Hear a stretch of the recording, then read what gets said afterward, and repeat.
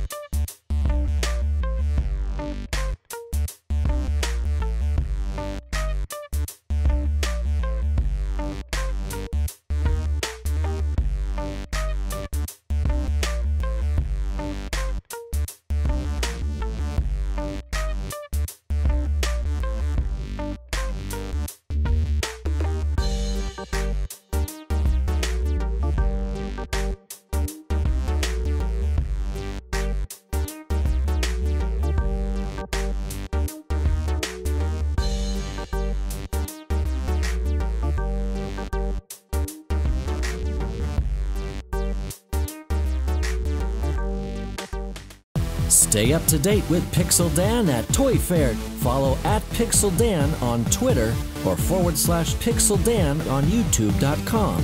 Thanks for tuning in to your premier source for all things toys, Pixel Dan. See you again.